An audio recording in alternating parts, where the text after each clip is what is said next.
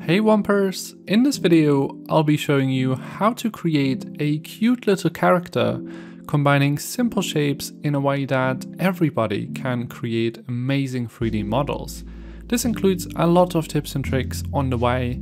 I'll then also show you how we can turn this into a beautiful little scene and later also finish it off with some lighting. Feel free to follow along with me and let's get started.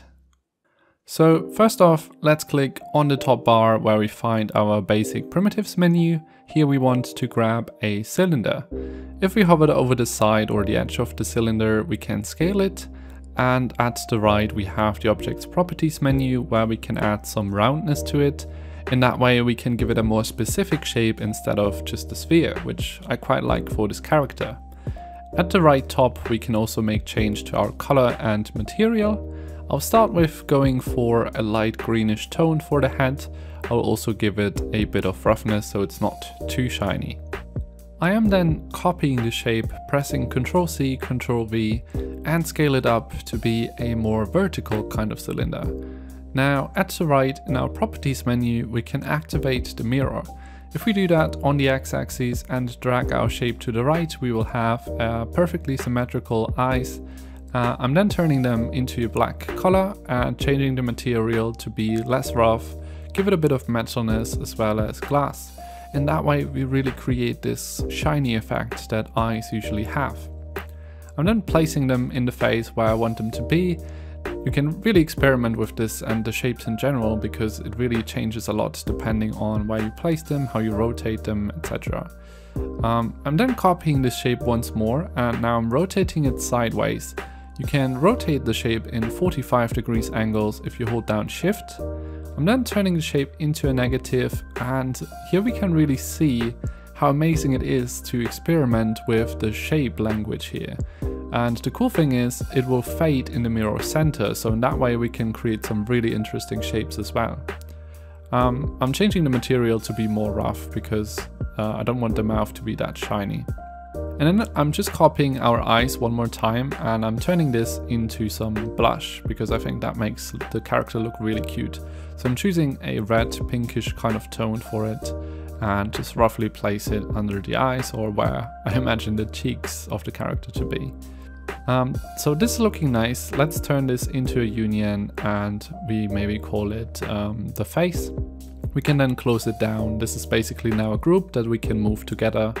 And yeah, then I'm getting out a new curve primitive, and the first thing that I do with curves is delete the second point, go into the curve settings, increase the density to max and reduce scoop strength to around 5. I'm then also turning on the mirror again on the x-axis, going to the 0.1 setting, and here we can drag our shape to the right to see the mirror being working and activated. And you can already see how cute it looks by just having two spheres on the bottom here and how easy it is to create cute little characters in Womp. I'm then giving them a light green tone and increasing roughness. I'm scaling them smaller from the center and placing them roughly where I imagine the legs to start. Now, how we work with curves is we hold down Alt or Shift on a Mac and then we just drag out the point, and that way we create an automatic copy of the point and we can scale it or move it somewhere else. I'm then choosing the curve and I'm rotating the legs outwards a little bit. That really creates a more dynamic kind of look and not so stiff but more natural. I'm then calling it legs and I'm selecting everything in the scene list and bring it down to the ground so it's standing on something. Now let's create the arms next. So for that I am copying the legs and I'm moving them to the right. I'm then turning off the mirror because I want to create a more dynamic pose by making the arms different. And how the workflow works in Womp is you want to copy things rather than get out completely new shapes, because in that way we keep the same material, we keep the position instead of having to select everything again. We had a little bit of a rotation in there, so I turned the value to 0, so that makes it easier for us to have the navigation right. So for the arms I'm creating a second point that's bigger. And I'm creating a third point that's smaller again, and I'm moving it kind of upwards. I want to create an arm that looks like it is holding something. I am then also copying this arm just to bring it over to the other side, and just by rotating it in the other direction, in that way we almost make it face down as well, especially if we give that downwards rotation and navigate it to where this other arm would be. And now we have two different kind of arms that create a more dynamic pose, because you don't really want to have everything perfectly symmetrical, right? I'm then getting out a new curve. This time it is cylinder based. I'm dragging down the cylinder and I'm rotating it 90 degrees angled to face upwards. I'm completely adding roundness, which you can find in the point settings of the curve. And I'm adding a darker green tone to start with a bit of roughness, a bit less here because we want the leaf to be a bit shiny. I'm then copying it out, speeding this up a little bit. For curves you want to work like this. You create a point, you rotate it, then go with the flow and change the material to have some gradients. And yes, that is right, you can change the individual color for each point to create a gradient between the points. So here again, we drag out another point, we rotate it and we bring it into position and go with the flow of the curve. This is how you want to do it. Rotate, bring it into position, go with the flow of the curve, scale it smaller. I'm scaling it quite small at the very end, and in that way we create this nice leaf shape here. I'm then copying this leaf 2 more times and rotate it to be sideways in different directions. And in that way we create this, we make them float over the head of this character, which creates this stylized graphical element that really adds to the overall look, I think. Next up, let's add something that the character is holding. And my idea for the scene is to make it a bit of a rainy scene, or it was just raining. And the character is holding something to protect itself from the rain. And I was thinking about a Leafarella. What is a Leafarella, you might ask? It's an umbrella, but made out of a leaf. I hope that makes sense. Anyways, I'm getting out a new curve primitive, and here you can see I'm forming it out of a sphere-based curve, and I'm giving it a really lovely flow, going from a thick start to a smaller or thinner middle part, and going thick at the top again, where I want to connect it to a rounded cylinder. You can simply grab a normal cylinder and make it rounded for that. I'm then gooping it together at the very bottom of the stem here, and then I'm making a copy of the cylinder as well, gooping it with the already existing cylinder to make a bit of a gradient and to define the shape a bit more. I'm then doing the same with a negative cylinder from the top to define the shape even more. Next up, one important element that makes this look really good, I think, is to make another copy of the negative cylinder. And I'm making it a lot smaller but longer, so I can make a proper cut in it. And I'm also adding some goop strength. I think this makes the Leafarella look really lovely and adds some personality to it.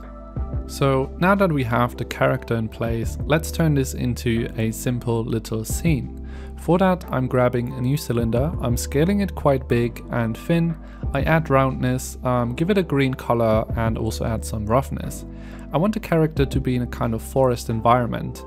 For that, I'm creating some grass blades next. I'm speeding up this process because it's basically the same technique that we already used for the leaves of the character. I'm starting out quite thin, go a bit thicker, and go very thin at the very end of the blade.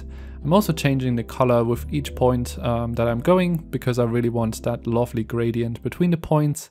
I'm keeping the roughness fairly low because I want the blades to be shiny from the rain. And the most important thing you need to remember is to copy the point, rotate it, scale it, and then go with the flow of the curve by dragging it in the right direction. Now, once you've made a grass of blade, you can also just copy it and rotate it around to create some variety in it. And once you have 3 blades together, like I have here, you can copy them all together and expand the scene very quickly. You just always want to make sure you make it look a bit different so it's not as repetitive. So next up, I want to add some water droplets or bubbles to the scene. For that, I'm adding a sphere, I'm giving it a light blue color, I'm turning down roughness to almost 0 and increase glass to around 100. And here we can really see the amazing materials of Womp and the real-time ray tracing reflections. And we can now combine it with the amazing goop function. So I'm turning this a bit smaller here and I'm gooping the two bubbles together. We just want to make sure they are inside of their own union so they don't get affected by the ground or other elements in our scene. So I'm then adding just a few more bubbles here and there to really add to the atmosphere, as well as have some really cool stylized elements in the scene, which really adds a lot to the overall look of the scene, I think. I'm also turning some on the Leafarella, so they kind of dropped on there and almost dropped down a little bit. So I'm gooping a few of them together here and create that look of, yeah, a raindrop. So then once we're fully happy with our creation, we can come to the presentation part, and for that we want to turn off the floor grid, and then we go to the top bar to create a new backdrop.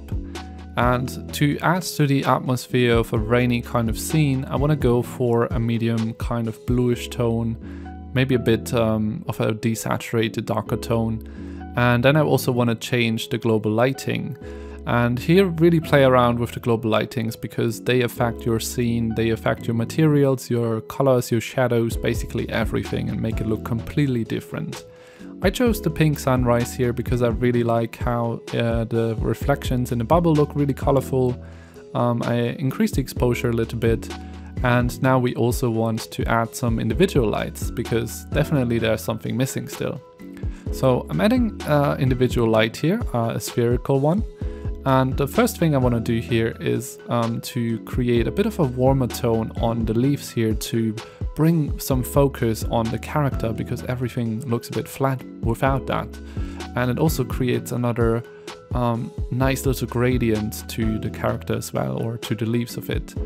I'm then also counterparting that almost with a cold color in the spherical lights, so you can always play around with the color as well as the luminance on how bright the light is displayed as well.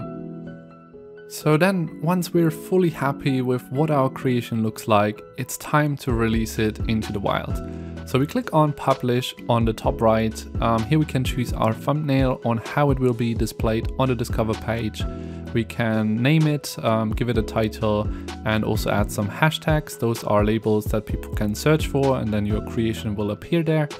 And we can also share it in the Womp share channel, as well as choose our copyright settings if we want other people to be able to remix it or use it for anything or not. We then click on Publish, and yeah, that's basically it for this tutorial. I really hope you guys enjoyed it. We can't wait to see what your versions will look like and see them on the Discover page. Maybe you also got inspired to create your very own original character. We can't wait to see that. So thank you so much for watching, and I'll see you in the next video.